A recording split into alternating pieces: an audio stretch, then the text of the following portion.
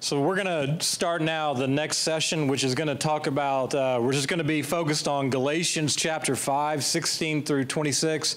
And last time we were going through Galatians, we didn't have enough time to cover all that's involved there because there's so much material. I mean, there is an enormous amount of material in Galatians chapter 5. And so I decided to break Galatians chapter 5 into two different sessions. So if you have your Bibles, go ahead and turn to Galatians chapter 5, and we'll look at verse 16. And in this section of Scripture, Paul is going to lay out for us the difference between the flesh and the spirit. And it is, it's so powerful what Paul is communicating to us. And so we'll start here with verse 16, and I want to read it here. But I say, walk by the Spirit, and you will not carry out the desire of the flesh. Now, if you remember just a few verses earlier, Paul said, even though you are no longer under the burden of the law, don't give your flesh an opportunity. Now, at that point, Paul hasn't really defined, okay, what is the flesh and what exactly did he mean by the flesh?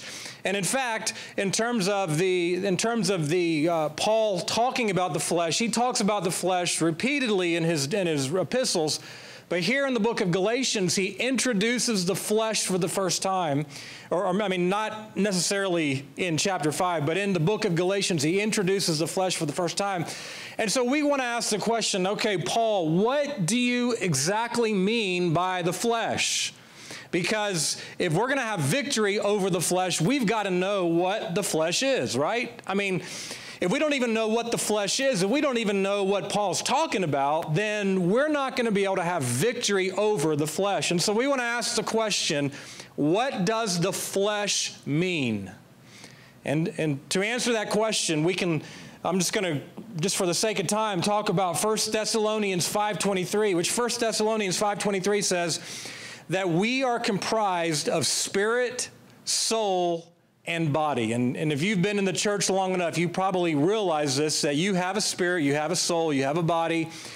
Some scholars refer to this as the tripart nature of humanity, the tripart nature that we have, spirit, soul, and body.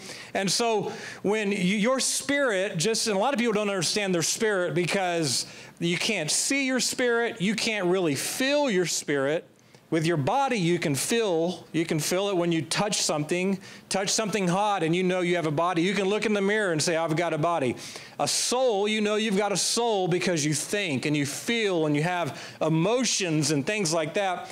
But your spirit, you can't really discern it. You can't really understand it. It's so deep down inside of you that it takes God's word to illuminate to you, you have a spirit. And so our spirit, especially if we're born again, is where God dwells. God dwells in your spirit. God dwells in that deep part of you where you commune in fellowship with Him. You commune in fellowship spirit to spirit. Your spirit operates by intuition. Your spirit operates by that deep inward knowing about certain things. See, when we begin to live by the Spirit, which Paul exhorts us to here in Galatians, when we begin to live by the Spirit, we begin to function by intuition. You probably, if you're born again, know what I'm talking about, where intuitively you know something. You know something is about to happen. You know something isn't right in this situation. You know something isn't right with this person. Something triggers you deep inside of your spirit. That is the Spirit's function, the way the Spirit works, intuition. And Watchman Nee talks about this in The Spiritual Man. The three functions of the Spirit: intuition, communion, and conscience. And so all those three factors in our spirit work together to allow us to communicate with God. And if you're born again, your spirit is righteous. Your spirit is holy. Your spirit is complete. Your spirit is one with the Spirit of God. In your spirit, you are a partaker of the divine nature. And your spirit is the dwelling place of God on the earth. Your spirit is that. It's a powerful reality. Now, your soul is, when you were born again, your soul was not affected by the born again experience. Your soul, which is your mind, your will, and your emotions, was unaffected initially when you were born again, but for the rest of your life, your soul is going to go through a process called sanctification, where God is conforming your mind, your will, and your emotions into the image of Jesus Christ.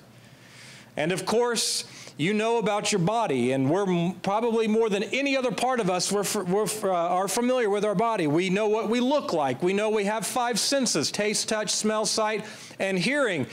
And we know this is how we interact with the physical world, is with our body. Our body has cravings. We want to eat. We want to sleep. Just, if you want to find out the functions of your body, just look at your animal. Look at your dog. You know, my dog, Zeke, all he seems like he wants to do is eat and sleep and poop and pee. I mean, that's kind of like what the cravings of the body work, is that's the way the body is. And so now Paul comes and he says, he calls it the flesh. Okay, well, does the flesh mean the body, or does the flesh mean the soul?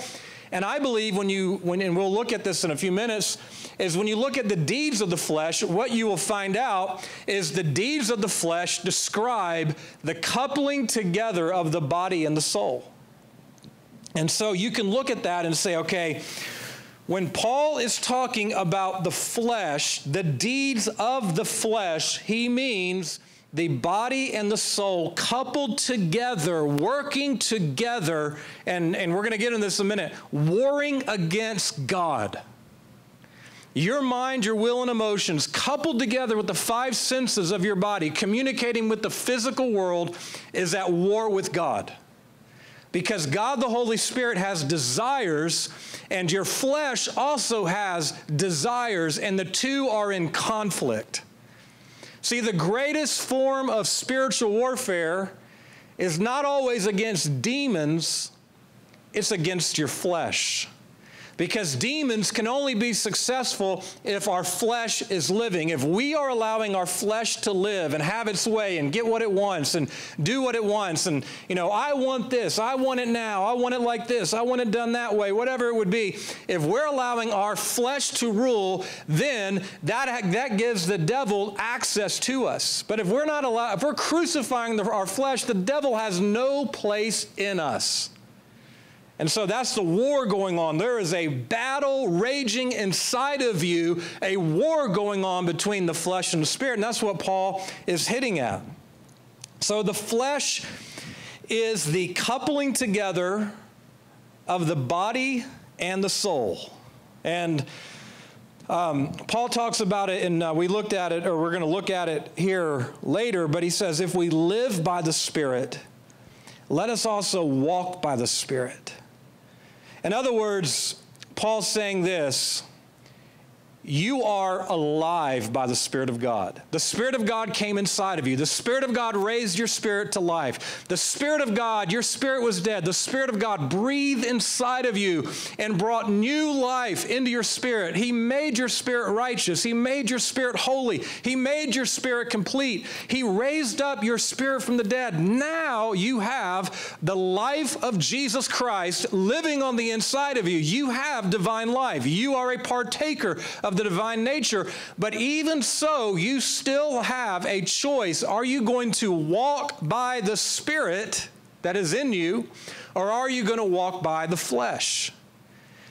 And Paul says, I say, walk by the Spirit. In other words, you have the Spirit of God, yield to Him. You have the Spirit of God, surrender to Him. You have the Spirit of God in you, fellowship with Him, commune with Him. Don't leave Him suppressed in you. Don't leave Him, imprisoned within you. Release Him. Let Him live. Let Him be God. Let Him be Lord. Let Him direct everything you do.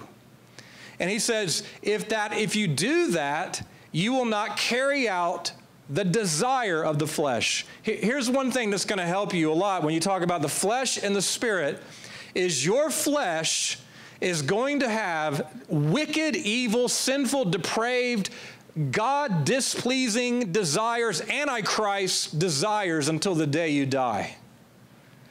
The desires of the flesh never go away, but they are weakened as we walk by the Spirit of God. So, all of a sudden a thought comes out of nowhere and you're like, God, where did that come from? Well, it could have come from the devil, but it also could have come from your flesh. The flesh is utterly depraved. The flesh that is still in Adam, that Adamic nature of Adam is wicked. That Adamic nature is depraved. Jesus said that the flesh profits nothing. God's only solution, the only thing Almighty God could do with the flesh was to crucify it. Your only way to victory over the flesh is to crucify it. Because the flesh still has desires. The flesh still has cravings that never go away. Verse 17. For the flesh, and this is Paul building on this again, for the flesh sets its desire against the spirit, and the spirit against the flesh. See, the flesh has desires, and the spirit has desires. These are in opposition to one another, so that you may not do the things you please. See, are you wondering, okay, why do I struggle with this so often? Well, let's just take jealousy. Social media has made jealousy spring up almost in everyone's heart. You look at your friend's Facebook account or Instagram account and you see, okay, man, they are so blessed. Then you realize, okay, I'm not nearly as blessed as them. They got more favor. They look like they're having more fun. Their family seems more blessed, whatever. And all of a sudden, envy and jealousy rises up within us, and you're like, where is this coming from? It's coming from your flesh. Your eyes are looking at that, and you're looking at their life, and your mind, your soul, is doing a comparison of what you have compared to what they have, and then all of a sudden, this envy, this jealousy rises up, and you're like, where is that coming from? It's coming from your flesh. And until the only remedy for that jealousy is for the cross to work to put that to death so that the Spirit of God can live, the Spirit of God can rule, the Spirit of God can have lordship absolutely and entirely within you to bring down that desire of the flesh. He goes and he says, so that you may not do the things you please. So we've got to understand that in the flesh dwells no good thing. In the flesh dwells no good thing. In your unredeemed body and in your unrenewed soul, there is nothing that pleases God about that. Nothing that pleases God. What pleases God is Jesus Christ. What pleases God is His Son. And what pleases God about you is His Son in you, His Son in your spirit. And so the flesh cannot please God. The flesh is in opposition to God. The flesh is antichrist in nature. The flesh is the enemy of God.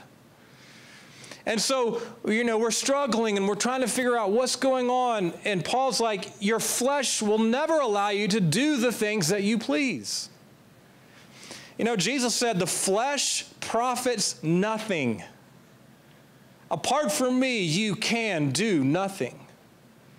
See, the sooner we realize that, the sooner we realize my flesh, I'm not talking about getting into condemnation. I'm not talking about getting into this woe is me, I'm terrible, I'm no good. I'm not talking about that, but understanding, okay, my flesh is wicked. My flesh is depraved. Therefore, I am not going to live in the flesh, because if I do, I'm never going to please God. I will be at war with God. Therefore, what I am going to do is I'm going to live by that part of me that has been made new by the Spirit of God. That part of me that is righteous. That part of me that is Christ-like. That part of me that is holy. That part of me that has been made complete. That part of me, that 1/3 part of me in my spirit that is a partaker of the divine nature, I'm going to live from that part of me. And understanding the nature and the depravity of the flesh empowers us to do that. Here's what he goes on to say in verse 18. But if you are led by the Spirit, you are not under the law. Oh, this is beautiful.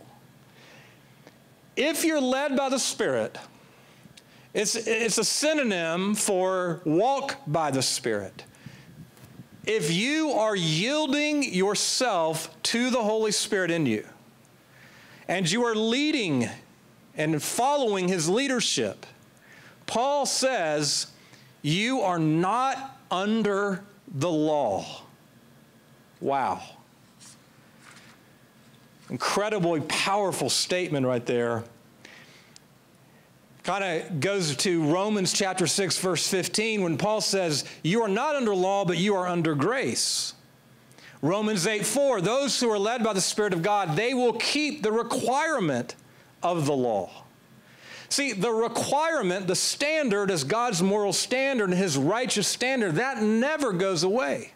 Even though you've died to the law, and even though you're not under the law, even though the law is no longer your child trainer to lead you to Jesus Christ, the standard of the law and what God expects and how he defines righteousness and how he defines sin and all of that is still going to remain forever and ever.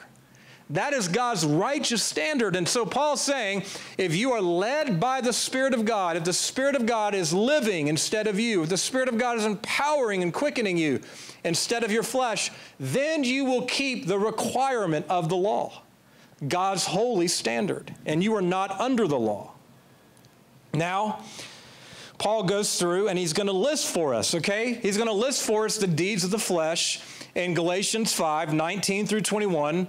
And remember, again, Paul said earlier in chapter 5, he says, you are no longer under the law. That yoke of slavery has been broken. You have liberty and freedom from the law. However, don't allow this to become an opportunity for your flesh.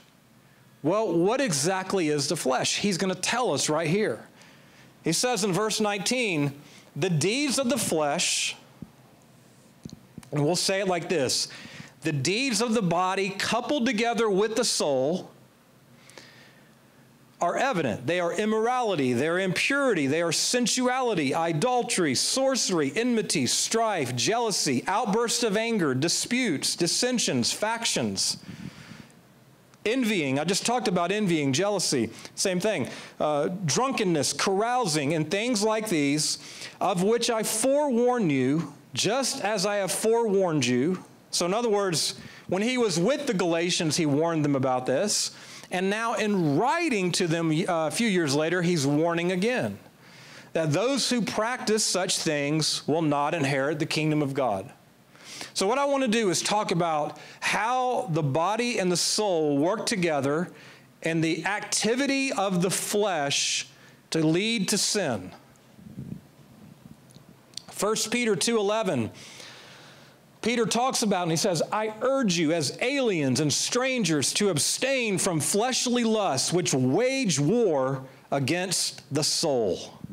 Fleshly lust, bodily lust, the body and the soul waging war. Now, we already know the flesh coupled together with the body, or the soul coupled together with the body wages war against the spirit, but the body, the external cravings in the body, which Paul says our body is dead because of sin, and the law of sin and death is at work in our body.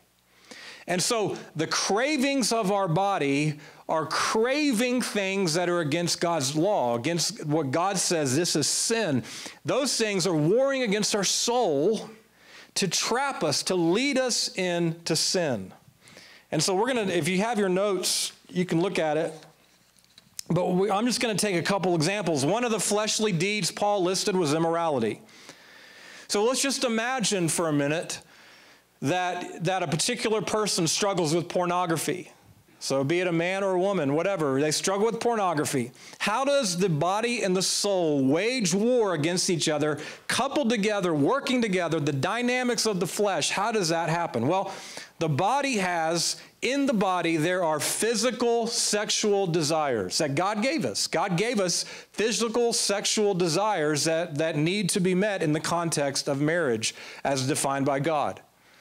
Now, those sexual desires are moving in, when something, where eyes see something, our eyes are stimulated by something, pornography, whatever it would be, then the soul, the mind begins to plot and reason, how can I fulfill that desire? How can I satisfy the lust of my eyes or the lust in my body?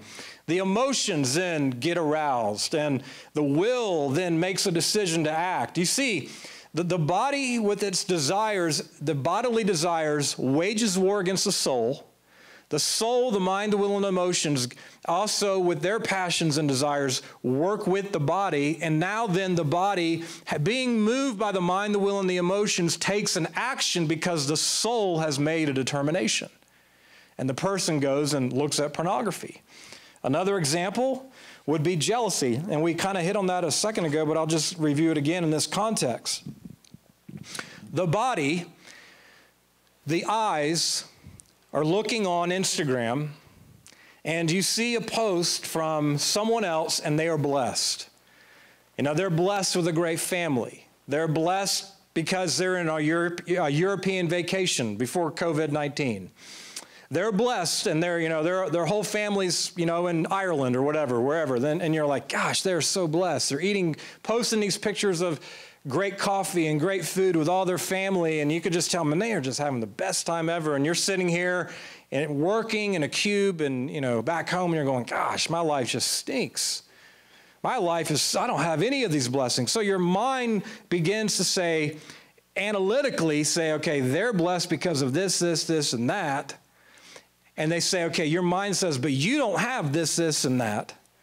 Your emotions start feeling sad and depressed, like, man, they have more blessings than I do. They're happier than me.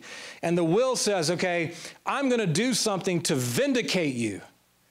And a lot of times what happens is the body will then, through the mouth, will take action to begin to judge or criticize that person, that family or whatever, and judge them and say, they're just full of the love of money. They're just full of, all they ever want to do is go travel around. They're just full of this and full of that. They don't love God like I do.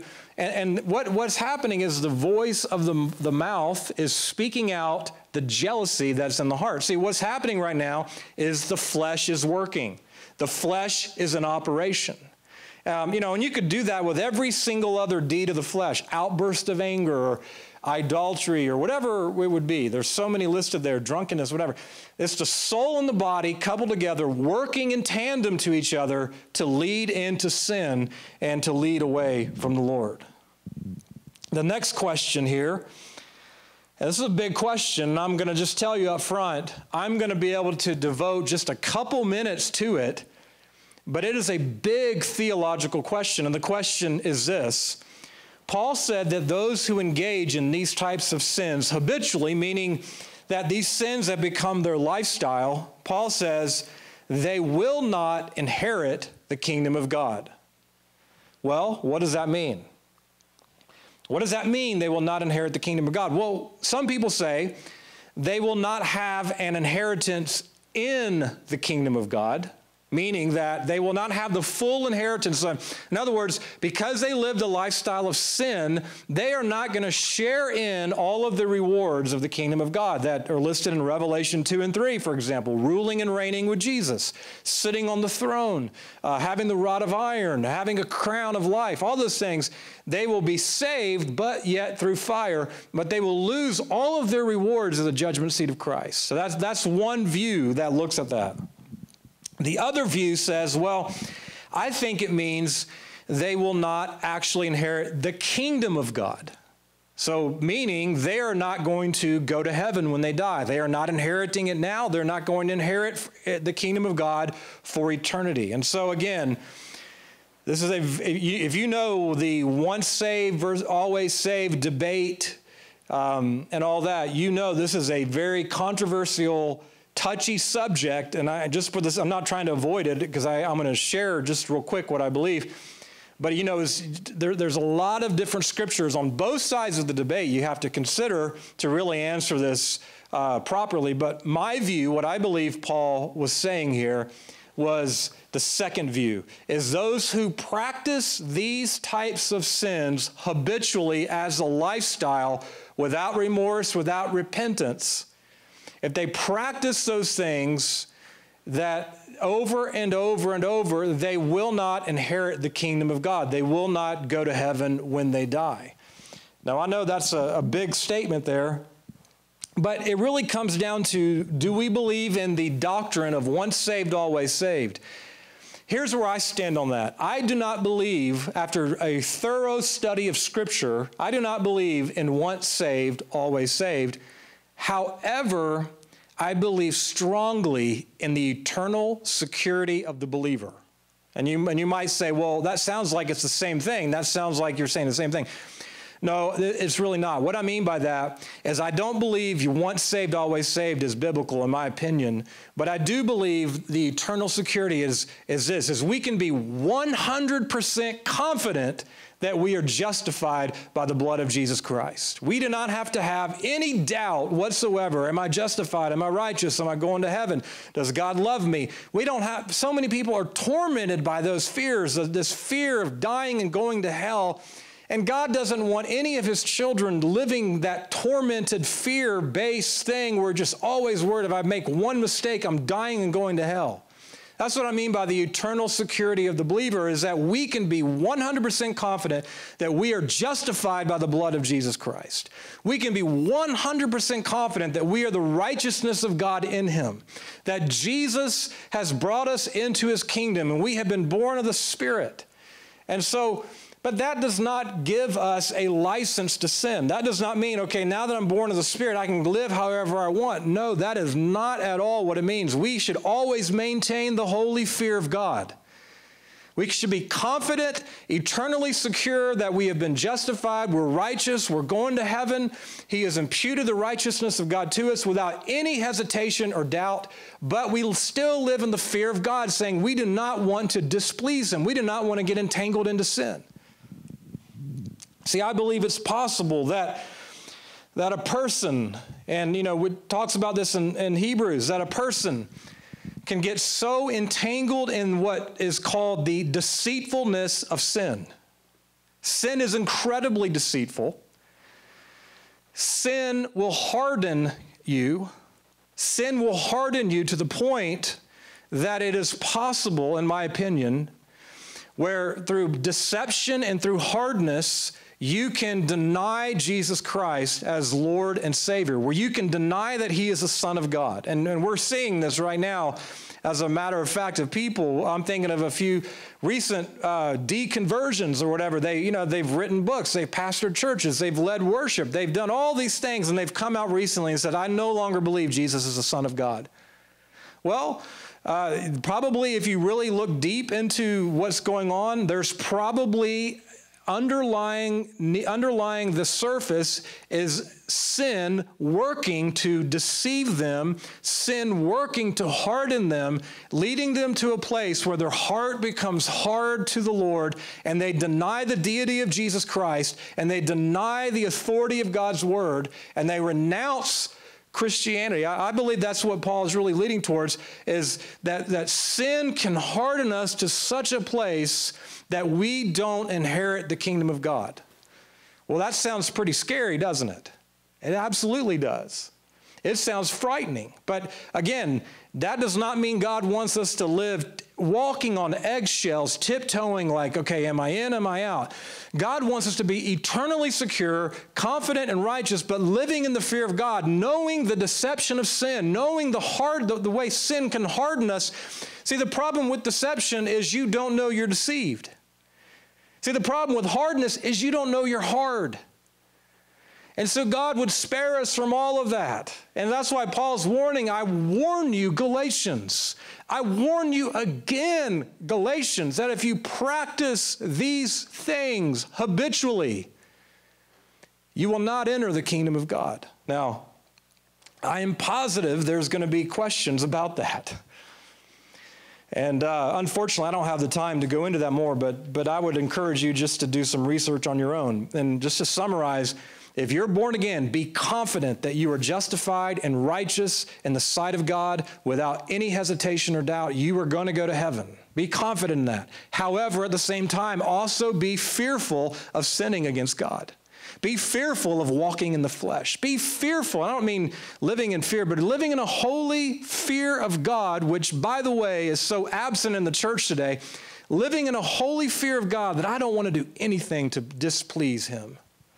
I think that's the balance that Paul's getting at. Okay, we're going to move on from that. Bearing fruit for God, Galatians 5:22 through 26. But the fruit of the Spirit is love, joy, peace, patience, kindness, goodness, faithfulness, gentleness, self-control. Against such things there is no law. Now, you'll remember back in Galatians, hopefully you'll remember in Galatians 2:19, Paul said you died to the law.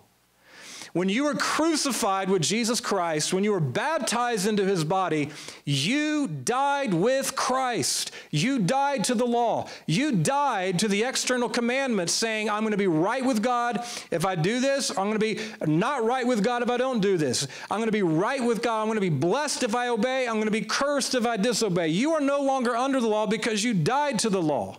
You died to the law. Now, this is what Paul says in Romans 7:4. He says, my brethren, you were made to die to the law through the body of Jesus Christ, so that you may be joined to another, to him who was raised from the dead, so that you might bear fruit for God.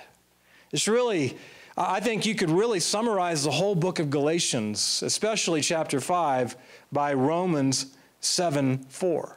Is number one is we have died to the law. We have died to the law. We are no longer under that system of the law. Number two is we have been joined to Christ. Your spirit is now joined to Christ. Your spirit is now glued to Christ. Your spirit is now one spirit with the Spirit of God. Your spirit and the Holy Spirit are one. They are one spirit. Your spirit is connected to him so that you now are joined to him. Just as a husband and a wife are joined together, you have been joined and united by the Holy Spirit and your human spirit to Jesus Christ. That is an incredible truth. It brings us to point number 3, is now you can bear fruit for God. Well, what does that fruit look like? Paul tells us right here in Galatians 5:22 through 23, the fruit of the Spirit is love, peace, patience, kindness, goodness, faithfulness, or faith is the better translation, gentleness or meekness, which is the better translation, and self-control. Notice carefully that Paul said, the fruit of the Spirit is. He did not say the fruits of the Spirit are. I want you to think about this for a second. Paul says, the fruit of the Spirit is love. Now, it's so interesting, and I got it laid out in the notes if you want to look at it further, but if you compare 1 Corinthians 13 and the fruit of the Spirit, it's pretty phenomenal, where Paul defines what love is. Now, I'm not talking about human love, we're talking about God's love. When Paul defines God's love, he says in 1 Corinthians chapter 13, he says, love is patient. Well, what's the fruit of the Spirit? Patience. He says, love is kind. What's the fruit of the Spirit? Kindness. Love does not brag, is not arrogant, and does not seek its own. What is the fruit of the Spirit? Meekness or humility. Love bears all things, believes all things, hopes all things, endures all things. What is the fruit of the Spirit? Faith, the faith of Jesus Christ. 1 Corinthians 13, love rejoices with the truth and is not jealous. What's the fruit of the Spirit? Joy. Love is not provoked and does not take into account a wrong suffered. What's the fruit of the Spirit? Peace and self-control. Love does not act unbecomingly. What's the fruit of the Spirit? Goodness. See, it's beautiful. What Paul is getting at here is the fruit of the Spirit is love, and that love is expressed by patience and kindness and goodness and faithfulness and faith and joy and peace and self-control. See, what Paul's getting at here is that, and we've seen already in 5:6 and 5:13 and 5:14, that faith works through love, that we're to serve one another by love. The whole law is fulfilled by love. And see, the love of God that we're talking about is the love of the Holy Spirit poured out upon your heart, and that love of God poured out upon your heart then produces the other attributes like joy and peace and patience and kindness and gentleness and self-control. Well, that then empowers you to serve one another in love. That empowers you to love your neighbor as yourself. That empowers you to fulfill and keep every commandment that the law commands, not only externally but internally, because love is the fulfillment of the law. It's important, too, to realize no amount of human effort can ever produce God's love. Human love is a terrible substitute for God's love. And we're seeing this today in our culture where we're saying, you need to tolerate this and you need to tolerate that and you need to be more empathetic about this. And all that human love has nothing to do with God's love. Nothing to do with God's love. God's love cannot be produced by human means. God's love cannot be produced by human effort. God's love can only be the byproduct of union with the Spirit. There is no substitute for it. Human imitation can never produce love. Human replication can never produce God's love. It is just like that, the vine connected to the branch connected to the vine, the fruit that it produces, it doesn't struggle. It doesn't strive to produce a tomato or a grape or whatever the fruit would be. It just is connected. It's connected. And through that vital life connection with Jesus Christ, his life flows out of us and love is produced. It's the whole John 15 lifestyle of abiding in the vine. I am the vine, you are the branches. He who abides in me bears much fruit, for apart from me you can do nothing. The abiding life that Jesus talked about, Paul gives clarity of the kind of fruit that is produced when the life of God, we're abiding in that life, and that life organically flows out of us. That life organically, naturally flows out of us. We don't have to strive to try to produce love. We don't have to strive to try to produce joy. It's the fruit of the Spirit. It's living in intimacy with the Holy Spirit. Now we get to verse 24, and there's a lot more in the notes. I'm just going fairly quick here, but you can go more in the notes and check it out for yourself, a lot more detail. Galatians 5, 24 through 26, Paul said, "Now those who belong to Christ Jesus have crucified the flesh with its passions and desires." Now you remember Galatians 2:20, the crucifixion Paul was describing there was something that happened to him. I have been crucified with Jesus Christ. He was describing his legal position. When Christ died on the cross and I am in him by the Spirit, I died with him. In other words, that's his legal position. It's something that happened to Paul. Here in Galatians 5:24, this is something that Paul himself does. And all believers, really, those who belong to Christ Jesus have crucified the flesh. It's not just God who does it. It's not just something that happens to us. It is the act we take in union with the Holy Spirit to nail down the passions and the desires of the flesh to the cross. And you know it as much as I do today. The cross is painfully absent in today's gospel preaching, especially in America. Hardly do you hear the message anymore, take up your cross and follow me, deny yourself. Yet it's the heartbeat of the gospel. It's the cornerstone of the gospel. We cannot progress in Jesus if we are not taking up our cross daily. Now, what Paul does is he takes what Jesus said, take up your cross, deny yourself, and follow me. He takes this to its logical conclusion to say, not only do you need to take up your cross, not only do you need to do it daily, but you need to crucify and kill your flesh. Your flesh, the cravings of your body, your soul, your mind, your will and emotions, what they want, how they think, how they feel. Those two attributes need to go to the cross and die, never to rise again, and that needs to happen daily if we're going to walk in victory. Well, I'm just struggling, and I'm struggling with this, and I'm struggling with that, and I'm struggling with jealousy, or I'm struggling with pornography, or I'm struggling with outbursts of anger. Well, your problem is not just the devil. The problem is you have not actively, daily, experientially put your flesh to death. I'm just going to tell you your problem right there is you are still living. And if you still live, you are naturally going to do exactly the deeds of the flesh. It is the Spirit of God helping you crucify your flesh, bringing it to its utter death so that we now are crucified with Him. Those who belong to Jesus Christ have crucified the flesh. That's the expectation, by the way, when you come to the Lord, is this simple or this American gospel that says just make a decision, live how you want, and you're going to go to heaven. That is not the gospel. The gospel is, if you belong to Jesus Christ, you must crucify your flesh. It's not an option. It's not a mandate. It's not a good idea. It is the gospel 101.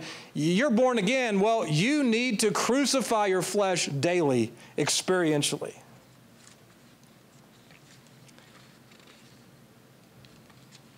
Verse 25, if we live by the Spirit, let us also walk by the Spirit.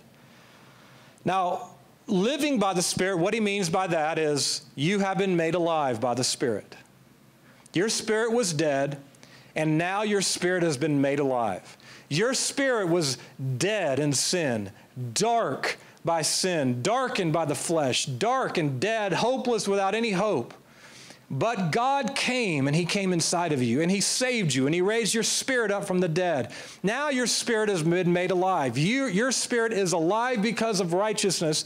And now that your spirit is alive because of righteousness, you now possess the life of God. That's what it means to live. That's what He means by live by the Spirit. But He says, now let us also walk by the Spirit. Walking by the Spirit in the Greek, what that means in the Greek, is this is an important thing to get here. Walking in the Spirit means walking in a line, a straight line. There's order. There's discipline. It's kind of like the narrow path that leads to life. You know, that narrow path, you can't just walk this way or that way. You've got to walk narrowly down the path to life. That's really what Paul's saying here, that narrow path to life, walking orderly, walking in line is how you are to respond to the leading of the Spirit. Now, it's also interesting here that that leading of the Spirit is in relation to one another.